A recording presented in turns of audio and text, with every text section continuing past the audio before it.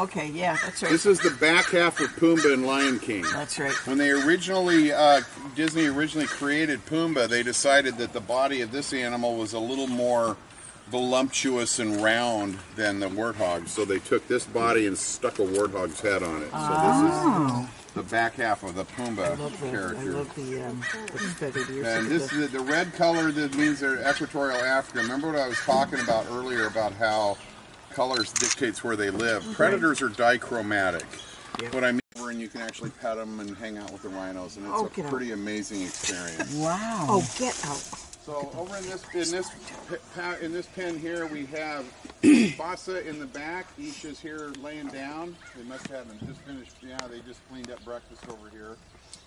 These two are southern white rhinos. Not sure if you're all aware, but the northern white rhino just recently went extinct here in the last 6 months. So there's not a single one? There's 2 geriatric females left that are way beyond bearing years, childbearing years. So we're just, they're saying they're gone.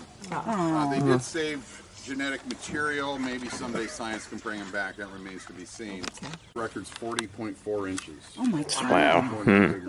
What's done with the horns? Really nothing. It's for status, and it's for they use them for currency, for dowries and things like that. The bigger the horns, the more status they have. That's really what it's all about. They really don't use it for their food fires. They also take that varieties. Is that true of antelopes too? Can they? Not necessarily. No. I only know of one that we've got that can interbreed, and that's the kudu and the bongo. Oh, kudus. Do the horns ever, when they're being manipulated to be as big as possible, do they ever interfere with the locomotion or the movement of the animal? Surprisingly enough, I've seen them come wandering down off of these hills here with all these oak trees and for the feed truck, and they just have a spatial awareness that they can get around really well. When you hear them bang together when they're eating, they kind of sound like a hollow canoe sound, like a 2 kayaks banging together on the river.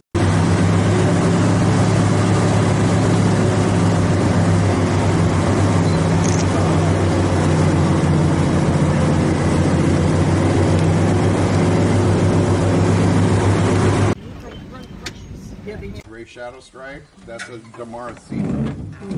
Zebra are in the equine family. Yeah. But I always like to point out that zebras are, there's a lot of branches to the equine family tree. My horses are over here. Yeah. And the zebras are over here on the wild ass side of things. Over here with the horse bulls. Yeah. The large from the small, identifying actual prey, an individual for preying on. They also have discovered that zebras can, or the predators can get eye fatigue staring at zebras too long.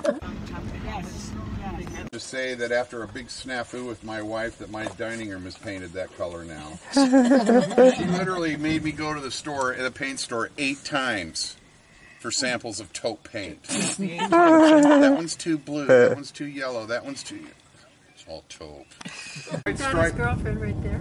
No, he's a Cape Buffalo. Oh, a buffalo, I don't see him. He's down behind here. I'm trying to stay out of his way. So the white stripes they have, you'll see them more pronounced than a couple other species we have in our last pasture we'll go through today. This is called disruptive camouflage, and it actually helps break up the outlines of their bodies. The louder it gets, the older they get, the more hollow it gets, and this is what the girls listen for.